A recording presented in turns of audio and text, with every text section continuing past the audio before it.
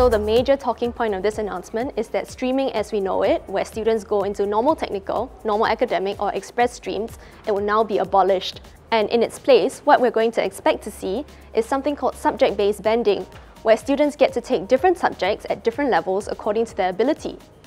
So how this works is quite similar to what you see in the junior college system, where students take subjects at H1, H2 or H3 levels. At the secondary school level, subjects will be mapped to 3 levels. So G1 or General 1 for normal technical, G2 for normal academic, and G3 for express. And at the end of their 4 years in education, instead of taking the N or O levels as we currently do, all students are going to sit for one common national exam. This change will affect all students entering Set 1 from 2024 onwards, which corresponds to this year's Primary 2 cohort. So this means that if you're a secondary school student, you can take different subjects according to your ability in each of the subjects.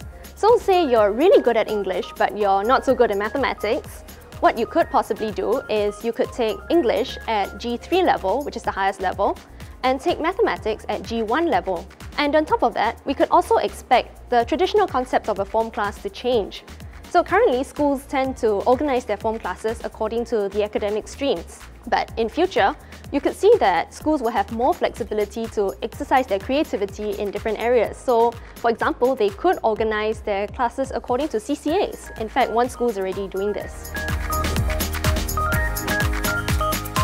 So this is really being done to reduce stigmatization and encourage students to mix across different streams. Subject-based banding was first piloted in secondary schools in 2014, and currently all schools offering the normal stream offer subject-based banding as well. So MOE has looked at it, looked at the results, and they've seen positive feedback and outcomes from the exercise. So now they've decided to expand it to all students.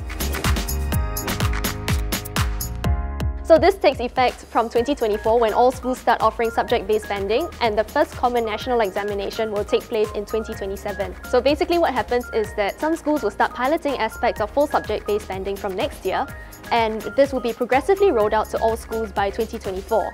And MOE says more details will be announced at a later date.